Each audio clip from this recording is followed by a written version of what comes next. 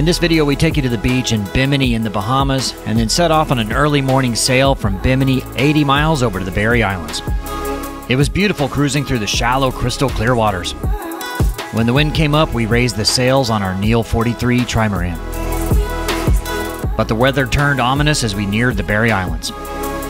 Previously on Sailing Doodles, we boarded this Neel 43 Trimaran in Miami and sailed across the Gulfstream over to Bimini in the Bahamas.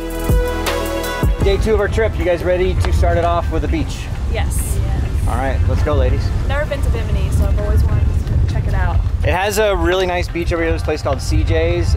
It's pretty cool. And yeah, let's do it.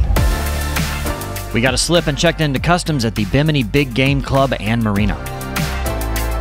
So it is kind of a resort here. They have like kind of nice lounge area, pool table. They have a bar and grill upstairs and a pool. I love the beach, but I do love a pool after the beach. Yeah. You know, to like wash the salt off. Yep. The office here, they actually bring customs immigration right here. Actually, the customs office is right down there, so it's easy to check in here. I catched this. Did you see it? Last night, they hung it up. Bimini is a pretty small island, so it was less than a 10-minute walk across the island to the other side to get to the beach.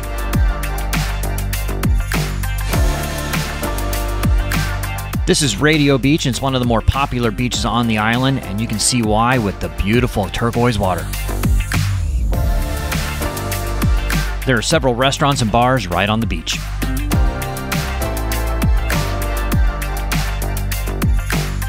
it's awesome. Look at the water.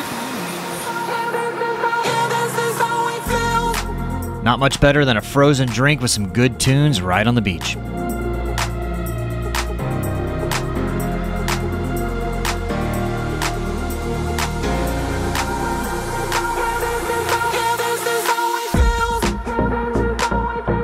This is just the first of the Bahamian Islands, and the water is already spectacular.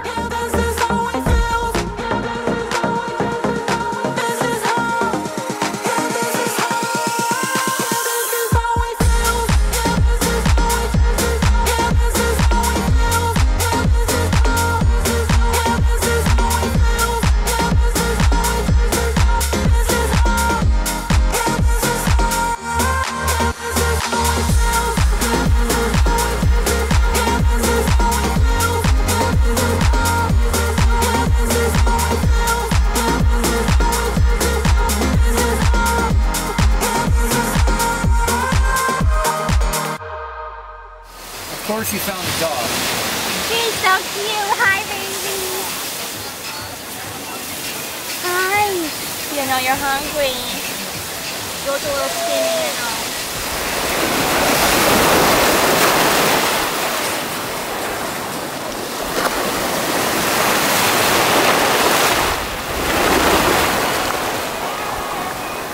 So Ernest Hemingway, the famous writer, there was a little cottage there and a little hotel that burned down in 2006 that he used to stay at. So, a little piece of history here in Bimini. Cool. Lots of history here. Like 1935 to 1937, he spent here in Bimini. That's really awesome. That's cool. I couldn't imagine being here in 1935, how much different it would be. It was probably very isolated. Yeah. You know, not like it is now. For sure. And, you know, probably just rode on the beach and walked around and met locals. Yeah. He used to box a lot here too, apparently. Oh, interesting.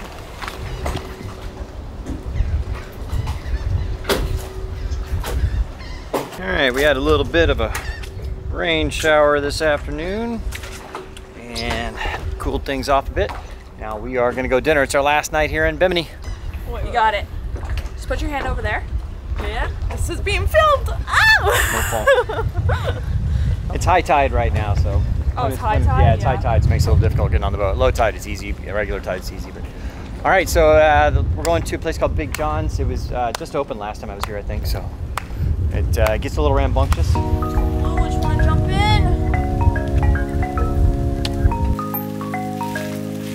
It doesn't take long to get anywhere on Bimini, but the rain can slow things down a little bit.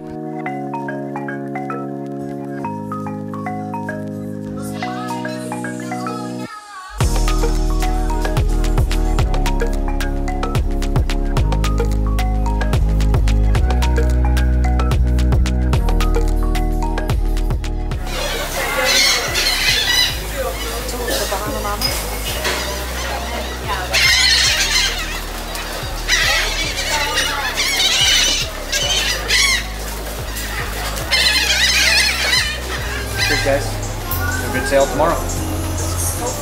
Hopefully. That'll be better. Yeah, you said that last time. No, I knew it was going to be not as bad as it was, but I didn't think it was going to be smooth. Hopefully tomorrow's okay.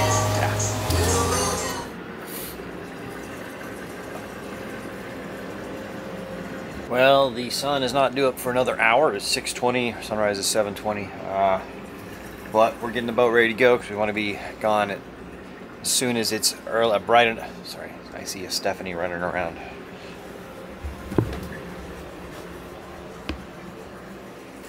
Morning, Steph. Oh, no, don't do this right now. Knew that was going to happen. It's 80 miles plus to the Berry Islands, and there's not a whole lot of wind out there. Less than 10 knots, so probably have to motor sail just to get there in time before sunset. We'll see, but it's the only really good day to do it because this evening around midnight a pretty strong northerly blow comes in, and so we want to beat that. Hang out in the Berries while that moves through, and then it gives us another window to keep on heading to the Exumas. So because we didn't leave now, then we'd be stuck for that northerly, and there's another one a couple days after. Anyway, we just gotta go now, so we're doing it. And Stephanie's saying do not point the camera at her.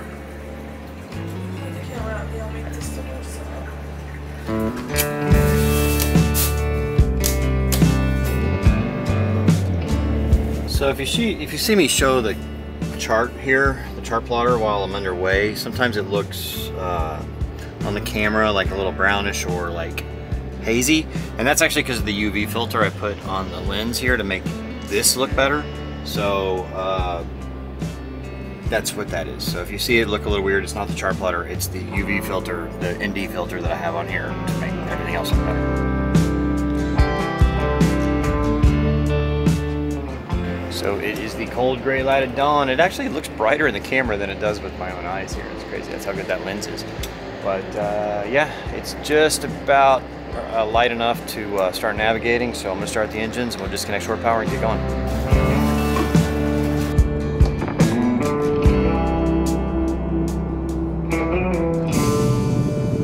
Steph threw off the lines and we were off the dock.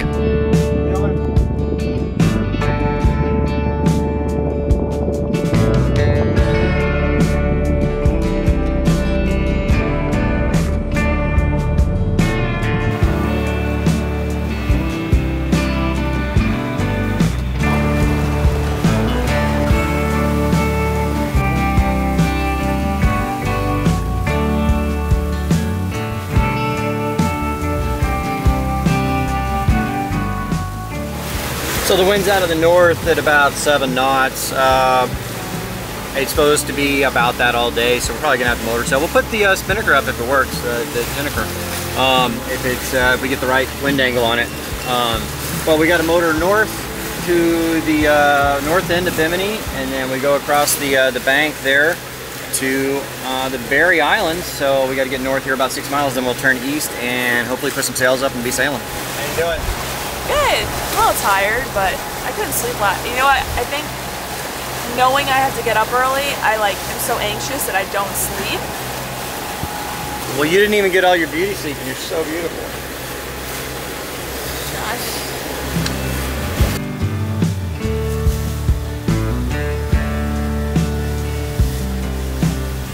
Back it up into the parking spot. Said, I wonder if he has any rear view cameras. Oh, sure. I'm telling him, all right, we're all right. Yeah, go a little left. Merrick said, we were going to come into through his stern until we realized he's backing up into the cruise ship dock there. So now we're going to pass in front of him. So I don't know you guys. How many of you guys have been on a cruise? Leave a comment down below. I've never been on one. I've heard mixed reviews. I've heard it really depends on your boat and the kind of cruise you're on. I wouldn't mind doing one. Let me know in the comments also if you want to see us take a cruise one week, and maybe even one of those sailboat cruises or something, like the big windjammers or something. Although those are kind of shitty boats, but I don't know. Let me know in the comments down below.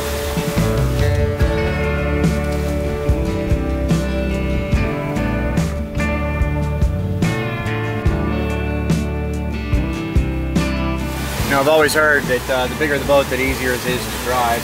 Imagine those are pretty easy to drive. It's all electronic, million thrusters.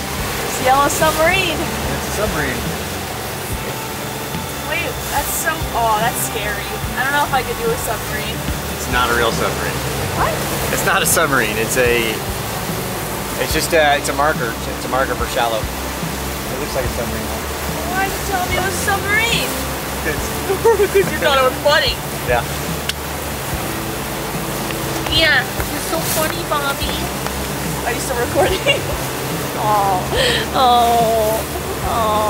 Thank you.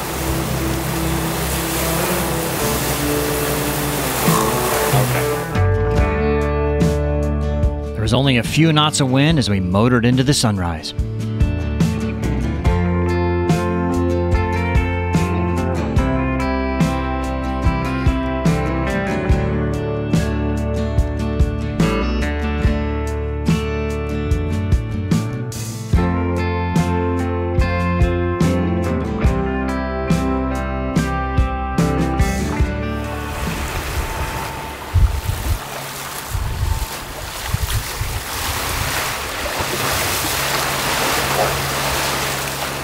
So clear.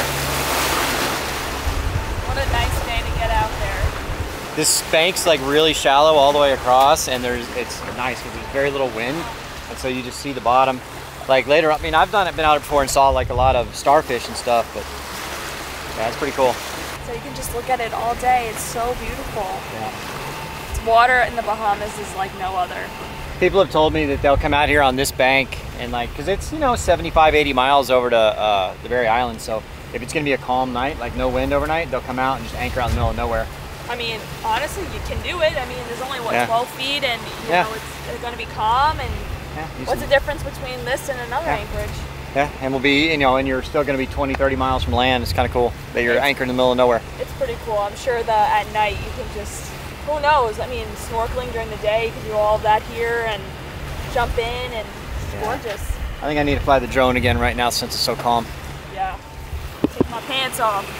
My cool pants. I turn pants into shorts. Where's the bikini? I'm done looking over my shoulder.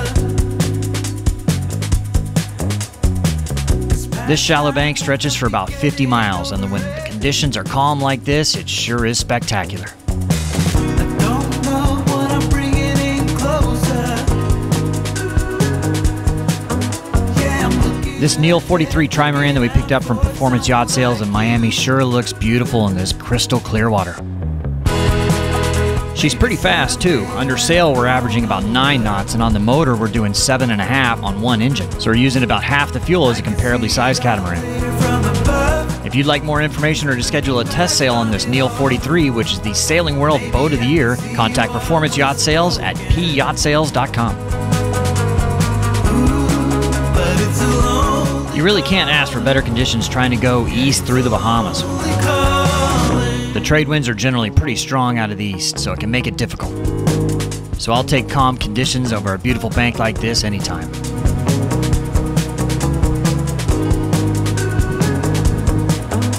It made for a lazy day on the boat. Trying to fix what is broken.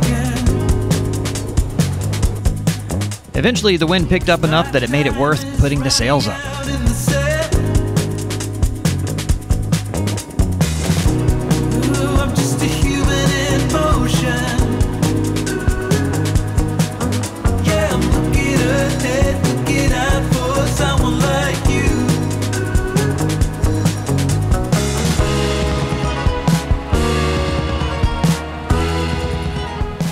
Well, the wind has picked up a little bit, 6 knots out of the southwest. So we got the sails up. We're still motor sailing, but that gives us another knot. Yeah, And we still got 60 miles to go, so another knot right now saves us more than an hour. So. I know. But it's nice out. A little rolly. I guess it's just. Yeah, you still got winds the swell. We were protected earlier by the mountain, by the mountain. by the island. But now the swell is kind of rolling around because it's been out of the south hard for the last few days, so this is still that, but it's not bad. No, it's nice. The water's beautiful. Yep. Can't complain. We turned the motor off just to see how the Neel would sail in light wind conditions. In 6 knots of breeze, we were still making 4 knots, which is pretty good.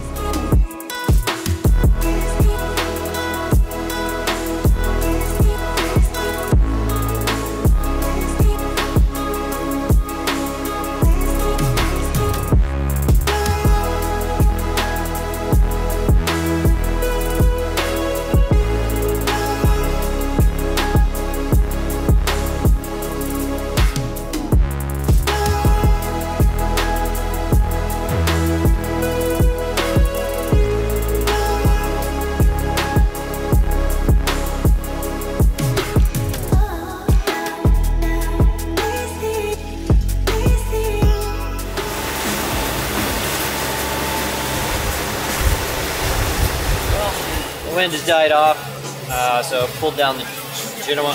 Figured out the main out, but it's not doing anything, just kind of keeping it in place. So, the crew is sleeping, so I don't know. Not much more to do. Got 40 miles to go, so like a little over 5 hours, so we're doing 8 knots. We're just motoring at 8 knots, which is nice. So it's supposed to be pretty nice, fast on the motor at 2,000 RPM, so not even pushing the motor hard.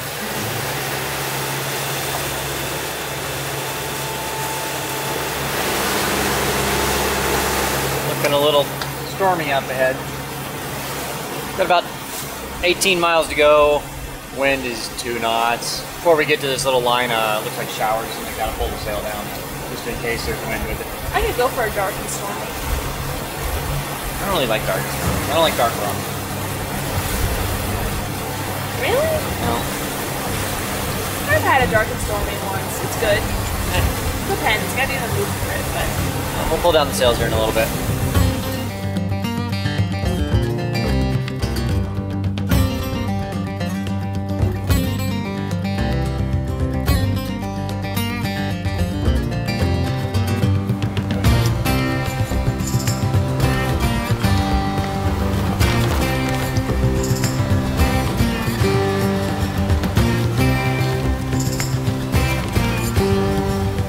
One thing that's always been a pain in the butt if you have had a mainsail that's not furling is, you know, normally these sail bags have these zippers and it's a real pain in the ass. The zippers deteriorate and you can't get them to zip up and they always break. I really like this design, how they have this kind of weighted cord or piece of nylon here attached to a flap that pulls over. So then from the other side, you just line everything up, throw this over so it's weighted and it stays there. Then you come down here, hook it up, tighten it down. So now you're protecting the sails. I mean, that took a couple minutes to do this whole thing, whereas like trying to zipper all that crap and do all that is a pain. So I really like this design, pretty nice.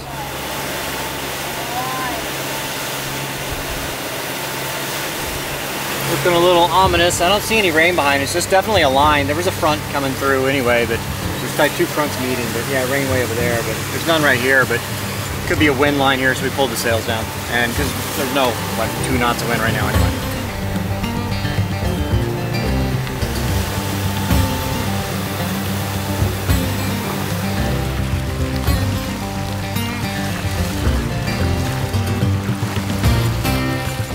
So I don't think it's really any big deal here. You can see the wind line up there and then it looks glassy past it. So, I mean, it's just a little front, not much wind with it, I don't think. So. Nice breeze though. Yeah.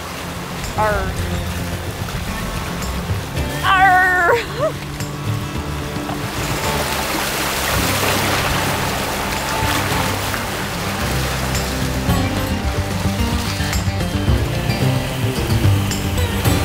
A light rain started, so we headed into the salon.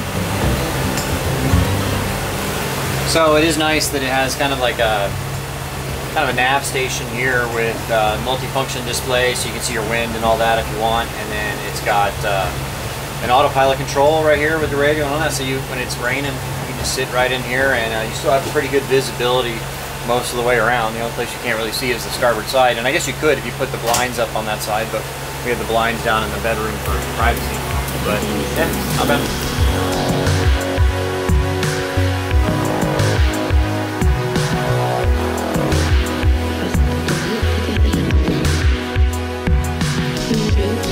A nice thing about the rig on this boat is that you can easily raise and lower the storm jib to make the use of the Genoa that much easier. Kind of an overcast afternoon, but we're almost there. It's almost 6 o'clock, so about 11 hours total today to get there. Not terrible. Going 80 miles, that's pretty good. It's calm though the whole way, so yeah, I can't ask for better conditions. Yeah, so this is Berry Islands here. We're going to Bullocks Harbour. And then right over there actually is the private islands from like Royal Caribbean, maybe Norwegian has one too. So the cruise ships stopped there. Saw a couple of them leaving earlier. So tonight we're going to kind of low-key cook on the boat, and then tomorrow we'll go explore the island a little bit before heading south.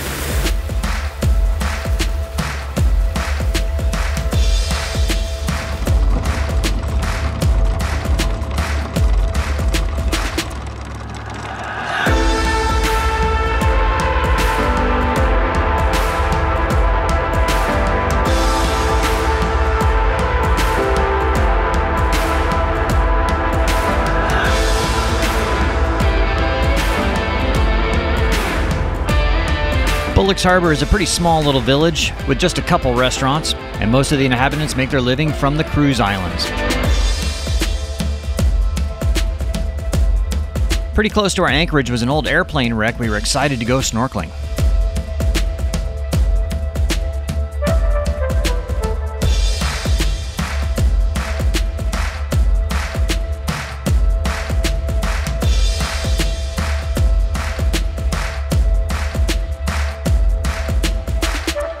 This is our home for the night, Bullocks Harbour right there. For tonight, we're just gonna kind of chill and cook some dinner on the boat, have a glass of wine, and just relax, because long day, 11 hours on the boat. It was a long day. But Better than the first day? For sure. Yeah, not bad. Too bad we had to motor, but I mean, like, it's better motoring in no wind than beating into what we had to do the other day.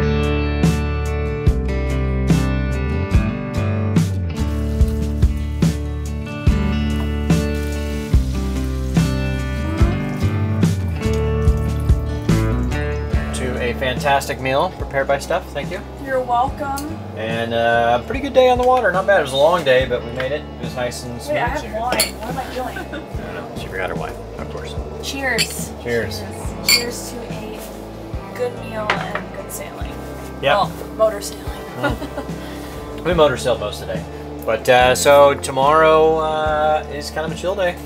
So we're gonna go explore the, we're gonna go snorkel on the wrecked airplane over there, go ashore, check out the Berry Islands, and then we're gonna set sail the next day down towards Nassau, maybe the Exumas, we'll see. So be sure to click that subscribe button if you want to follow along and see us snorkel on that airplane over there. It's like a DC-3, it's been there for a while, it looks pretty cool. I know, water's been cold, but watch us see out. Yeah, all right, there we go.